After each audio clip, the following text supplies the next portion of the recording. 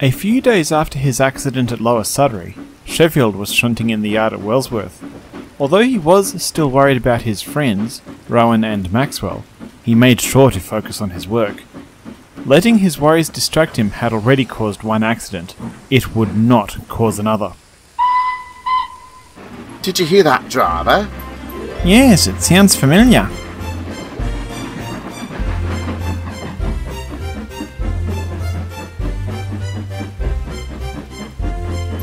Rowan, what are you doing here? Pulling trains on this Brendan branch line, obviously. So you're the Rowan I've heard about then? He is indeed. Rowan, this is my brake van, Brian. Pleased to meet you. Are you feeling a bit down, Sheffield? Well, I was worried about both of you. Yes, even Maxwell. You're looking a bit blue, too. You haven't changed, have you? No, but I can't say the same about you. You've got a diesel ejector now, too. Yes, I asked about one a while ago. Peter Sam swears by his. I had it installed after that little accident at Lower Sudbury. Seemed like a good time. Bit more to it than that. Miss Hat's got this efficiency bee in her bonnet at the moment. Just look at Gordon's new funnel. I will, when I meet him. Anyway, this new look suits you. Thanks. So they sold you this time then? I take it Maxwell's just running things on his own now. Not exactly. Our heritage railway's shut down, Sheffield. What? But what about Maxwell? He's gone to another heritage railway, west of London. Miss Hatt arranged that. That is a relief. Now I presume you have to take over from me here? Indeed. Can you give me a rundown? Of course. Sheffield replied. He quickly filled his old friend in on the work required. Once that was done, Sheffield left and Rowan collected his trucks. He made good time down the branch line, but despite his happy reunion with Sheffield, he couldn't help feeling uneasy. Where his body and tenders joined, Rowan had flexible pipes to carry steam to his cylinders. These wore out easily and tended to develop small leaks. He could feel several such leaks now. This wasn't that surprising. Even before that final safety incident, his heritage railway had been running on a shoestring. However, he made it to Brendan without any trouble. Ah, good morning. You must be Rowan. We've been expecting you. A Metrovic? You must be Boko. Pardon my saying so, but I thought you'd look a little different. You've been watching that TV show about us, haven't you? Yes, we had them playing at the stations on my old line to entertain the waiting passengers. Those model makers did a good job of recreating us with what resources they had. But all the same, you shouldn't believe everything you see on television. Indeed. Sheffield said I need to collect some China clay trucks. I understand there are 2 tank engines at the quarry. Bill and Ben, yes. You want to keep an eye out for them. I understand they can be maddening. That's the word. I'm due to take a passenger run, but it was nice to meet you. Pleasure to meet you too. After shunting his trucks, Rowan headed for the China clay quarry. He looked around as he entered. It was a bit larger than the one he'd worked in Cornwall, and the layout of the tracks was unfamiliar. He stopped next to a hut by the entrance and whistled. A workman joined him a moment later. "Hello, you that new engine?" A snarky reply came to Rowan, but this was no time for jokes. That's right. I imagine my crew and I will need a safety briefing. Indeed. Jerry's waiting for you over at the office for that. I take it that's not this building here then? No, it's the explosives store. That's why it's all the way over here. Thank you, Rowan replied, and he headed off.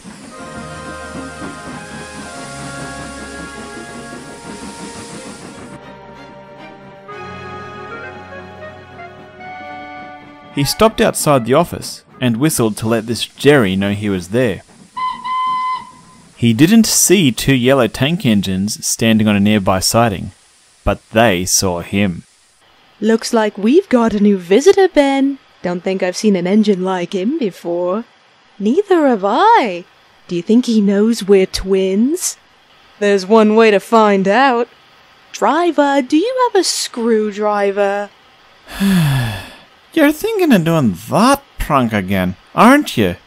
Come on, we haven't had a chance like this in years. After a few moments, the twins' crews had removed their nameplates and numbers.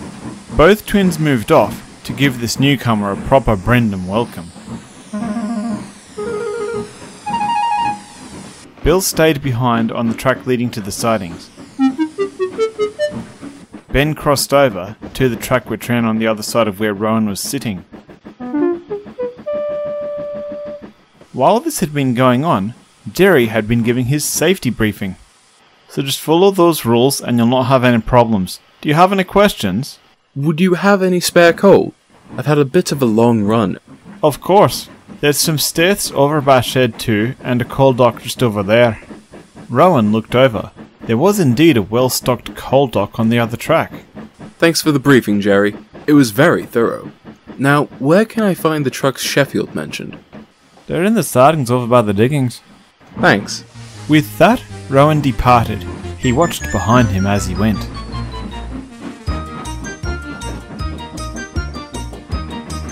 Hello, you. He's gone? He has indeed. Seems this Rowan's quite the worker. Bill, what happened? He didn't see you two. That's what happened. Your timing's off. I'm not too sure about that. We've done this before, remember? With Boko and Peter. It worked both those times. Yes, I remember. Rowan must just be ignoring us. That's a bit rude. We'll have to see about that. While this had been going on, Rowan had been taking on coal. With that done, he used the Y to turn for his return run. He quickly arranged the trucks he needed to take back. Unbeknownst to him, he had an audience. Look at that! He's just taking our trucks! What does he think he's doing? Surely Edward or Boko would have told him to check with us first. Are you thinking what I'm thinking, Ben? I think so, Bill. Right, here's what we'll do. Bill said, and he started whispering to his twin. Meanwhile, Rowan had pulled the second cut of trucks. Most of them had already been organised into blocks. He knew who should be thanked for that. Is that the lot? Most of them. If you pull them just beyond that footbridge, we'll add the last ones. Would it be Bill and Ben doing that? I've not seen them about. Really? They must be up to their tricks again. Hide and seek, is it? Let them know they've won, then. Righto.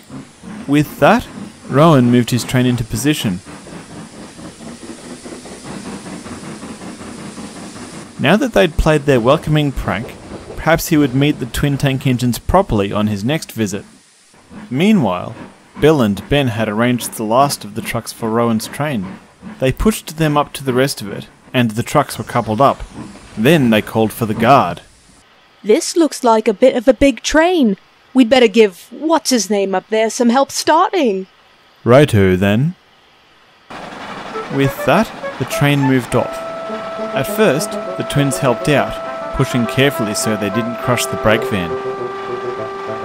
As they passed through Brendam, the twins breathed a sigh of relief. Neither Edward nor Boko were there, so they didn't get spotted. Heading out from Brendam, the twins decided to make their move. With a whisper to their drivers, they had their regulators shut off. For a few moments they coasted, their inertia propelling them forward.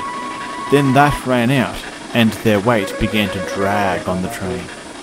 Let's see if he can ignore us now, Bill whispered, and they both chuckled. Rowan noticed the extra weight. Could you please open up the regulator a bit, driver? Seems these trucks really are troublesome. Rowan's driver obliged, and the Garratt engine pulled forward. These trucks had to meet Bear on the main line, and couldn't be late. But that hissing from his steam pipes grew worse and worse. Despite this, Rowan pressed on with his train. As he approached a signal box, he spotted the signalman waving a yellow flag. He slowed down.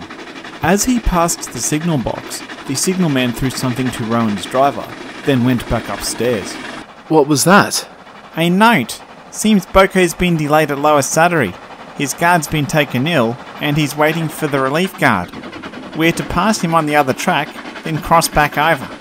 Righto. We'd better get back up to speed then. Rowan pulled forward, but his wheels slipped slightly. He'd used up a bit of coal and water. With less weight in his tenders, he didn't have as much grip on the rails. So, he had to work a little harder.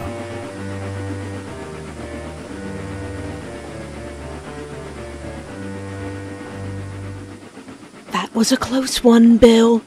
You can say that again. I've just thought of something. When do we get uncoupled from this train? At Wellsworth, I guess. There'll probably be some trucks we can take back down to the quarry. Ahead, at Lower Sudbury, some of Boko's passengers had gotten out to stretch their legs. Boko eyed them, slightly concerned. Driver, shouldn't we ask the passengers to get aboard? That replacement guard's due any minute. We've still got to wait for Rowan to pass. That won't be too long. I think I can hear him now.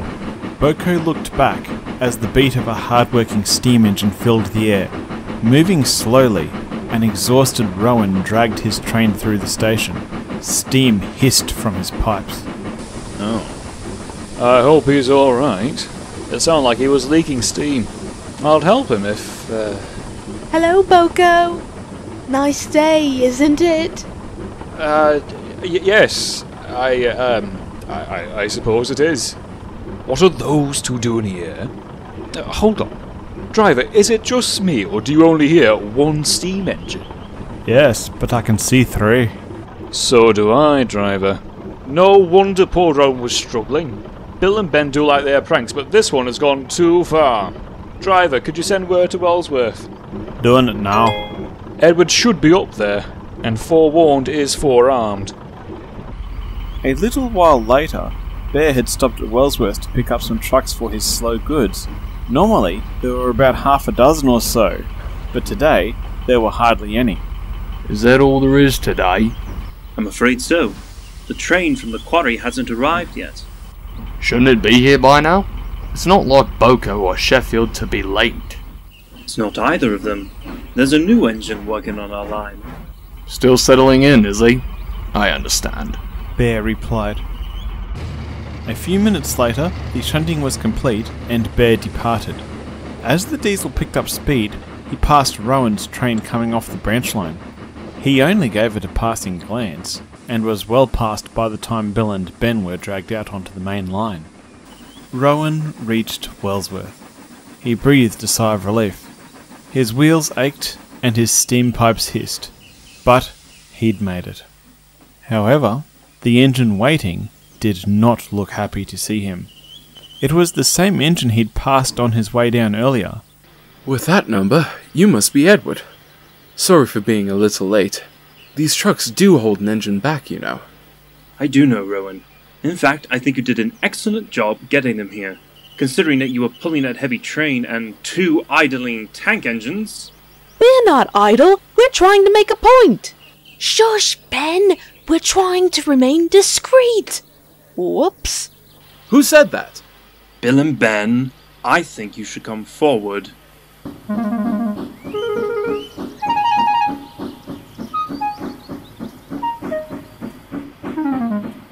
Bill and Ben, I presume. You're much smaller than I expected. Are you two fresh picked or something? That's a good one. We've been working around here for years. But Edward, how did you know we weren't helping? Boko saw 3 engines. It only heard Rowan. I told you he'd noticed, Bill. All right. So what's the meaning of this, then? Were you trying to make me look bad? You managed to do that yourself. Excuse me? He just came in and took our trucks, Edward. You know better than that, and so does Boko. I was looking out for the two of you, but as I said, I was expecting you to be bigger. You know, like in that TV show with the model trains. Oh, yes. They did have to make us bigger on that. Something about the mechanisms. Now, you're not wearing your nameplates. You must have been hiding behind the trucks. I'm no Diesel, but I can tell what you were trying to pull. Can't you two just say hello like any other engine? I'm sure they didn't mean any harm, Rowan. True, but I must say I'm not impressed. I was prepared to give you two the benefit of the doubt. After all, you can't believe everything you see on TV. But what I've seen is that you're a pair of jokers who don't take their work seriously. That's not true! We do take our work seriously! Really? Then who's doing your work down at the quarry while you're up here? It can't be Boko. He's bringing that passenger train up.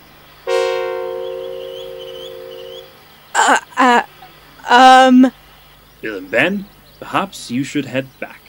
I'm sure your manager's missing you. There are some trucks here you can take with you. That's a good idea, Edward. The twins quickly shunted their trucks and departed. Once they had gone, Edward looked over at Rowan. They are good engines, Rowan. I find that hard to believe. Now I do like a joke as much as the next engine, but I never joke about my work. Neither do they, usually. Rowan looked closely at the blue engine. If half of what he'd heard about Edward was true, then this engine was truly worthy of respect. I'll keep that in mind then. First impressions aren't everything, after all. I mean, look at Sheffield. He turned out alright. Now did any of these trucks on my train miss their connection? Some was supposed to be on Bear's slow goods. He's just left. Have I time to take them down? Yes, I can cover your next train. They'll need to be delivered to the main harbour at Knapford. Thank you.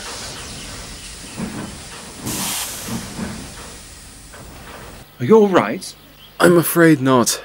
That was my front steam pipe. I'm not going to be able to move. Edward buffered up to Rowan and shunted him off the main line. Henry's due through soon. He's running light to the works. I don't think he'll mind giving you a lift. Thanks. Sorry about this. Don't you worry about it. They'll be able to sort you out up there. Edward said. He left Rowan in the banker siding and went to sort out the trucks. A large green engine soon arrived. The station master flagged him down. Then he explained the situation and performed the introductions. Henry quickly backed down in front of Rowan. It's nice to meet you, Henry. Sorry about the imposition. It's no bother. Miss Hat's ordered me to the works to have my tender seen to. Is it damaged? No, she's just got a tender upgrade project going. We're all getting Fowler-style ones. They're carrying more water. Oh. If I may ask, what happened to you? The station master said it was a steam pipe failing. It's the joints between my boiler and tenders. They have to flex to go around corners. Eventually the rubber seals go old and wear out. I understand it. It's a design flaw. You could put it like that, Rowan replied. Both engines fell silent then. Rowan couldn't help worrying. He'd only just been talking to Bill and Ben about their first impression. Now he had to worry about his own. Late with the train, and now this breakdown. He'd have to see what Miss Hat would say.